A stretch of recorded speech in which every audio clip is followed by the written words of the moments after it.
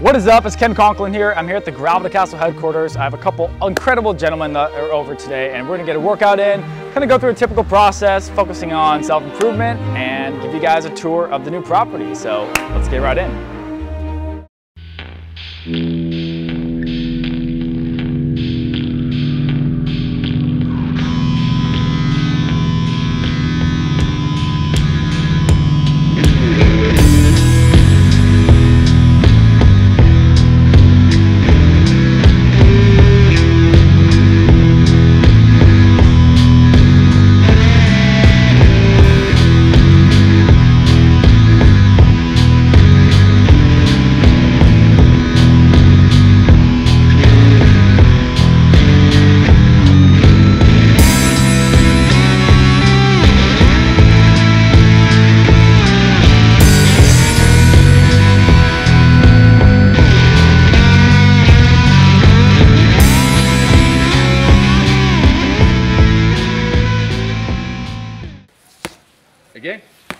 Again, just like slash.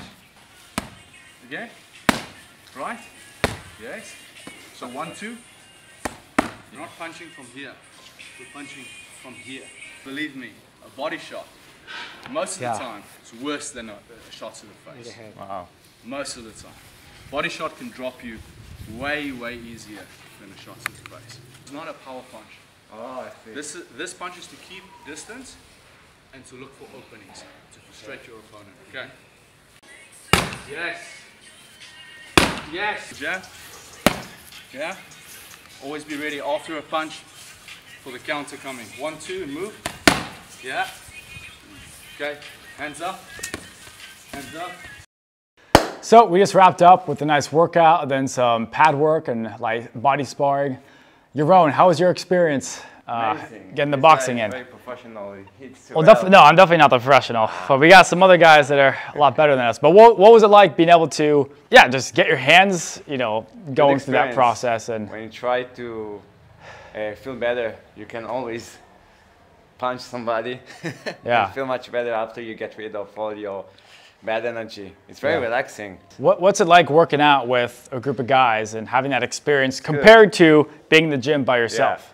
In the gym, you walk alone, nobody talk to. Here, you have more commitment, more like friends that you can do activity together and get good memories. And it's fun, and you get people like me to hold your standard to a higher level and really force you to get that practice in. But it's been a ton of fun just being able to have some guys over and experience that, as a small community. And it's starting small, but the whole goal is just have that intimate experience of everyone that's part of it, really get out of it what it's designed to give, and then we'll see what this turns into. So I want to give you a quick walkthrough of the property, just kind of give you an overview of kind of what our goal and objective is here. As well as, just kind of have my vision be shared, and we'll see how it kind of evolves into that. Because you never know, it could turn into exactly what my vision is long term, or it can kind of evolve as we go along. But I really want to start documenting everything. So first off, I want to show what I'm actually most proud of, to be honest, is this pull-up bar. So just built this, literally had to go run around trying to find supplies, but installed 2 pillars. Went and got this whole pull-up thing. So just being able to have that kind of, makeshift gym, but really like a jungle gym, utilizing equipment. Don't have to go and buy all this stuff. I'm still gonna go and install, some like squat racks and bench presses, some nice padding. But really the goal is to make this a place where you practice intentionality and discipline, but also just being a resourceful individual, meaning not needing to go have all the fanciest equipment, being able to utilize the ground, utilize whatever tools you have that are pretty basic to get the most out of it. And that's something that I've always preached. For this past year, I've traveled and basically just utilized pull-up rings and the ground, and of course, like going on runs for most of my workouts. So, but that's the overview of this. Obviously, lots of space. So we have our core values right here. Basically, our whole objective, like I said, is to be super intentional, right? Know why you're doing everything, have everything be aligned with what your actual outcome is. Be ruthlessly committed, right? Don't stop until you've actually won and achieved your goal.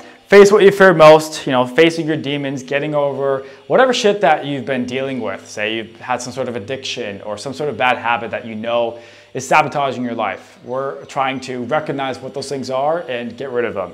Embrace masculinity, right? It's so important for a man to be a man and to be that masculine protector, provider, and just be able to lead yourself so that you can lead other people. Stop fucking lying, you know, being clear on where are you? Where are you trying to go? And really being comfortable sharing that reality of what's not working so that way you can figure out what you need to do to get to where you want to go.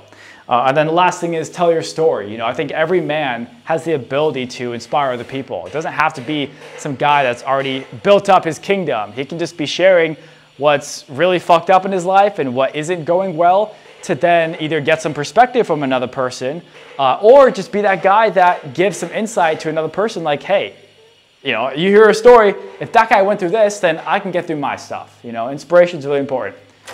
Nothing too fancy in here right now, but this will probably be like a lecture type room where we can have, like a big whiteboard, be able to have some guys, you know, taking notes, implementing things. So this will be kind of, like more like a training room. But of course we have the kitchen and then we have Yaron in here. We have, you know, some basic stuff. I don't utilize this too much right now. I just have food that gets delivered, but overall, simple place and it works. So I'll give you a quick tour of the upstairs. So what's really nice is this property has 5 bedrooms. So I'll probably utilize one for a podcast room, of course my room. So now I'll have 3 rooms that can actually host guys. But yeah, we have this upstairs. We're at 8 a.m. We have our morning huddle. This is where my guys and I will kind of go over the plan for the day, hold each other accountable. We have a midday check-in and then a 6 p.m. end of day kind of overview of how did today go? What's the intention for tomorrow? And what's cool about over here is we can definitely have more chairs laid out, but possibly even like a sunrise yoga session or like a sunset type of thing. But what's cool is there's enough space to be able to get away. You know, around this whole entire property, you could actually go running and have that ability to be in your own space, you know, find a quiet spot. Just outside of when there's times when they're doing construction, of course. But as you can see, you know, as Yaron's leaving, we have a whole, massive gate. And what's cool is this place is actually really secluded. You know, it's in a nice, quiet neighborhood. And that's something I've been really wanting to have throughout this whole entire time period is a place that, we can just have as our little oasis, you know, self-improvement sanctuary to just focus on improvement in every aspect of our lives. So I appreciate you watching this video. Thank you for sticking along. Be sure to like and subscribe as well as leave a comment on what you want to see moving forward. But there's a lot of really cool developments. I'm really excited for what this is all turning into, and I hope to see you at the property sometime soon. See you next time.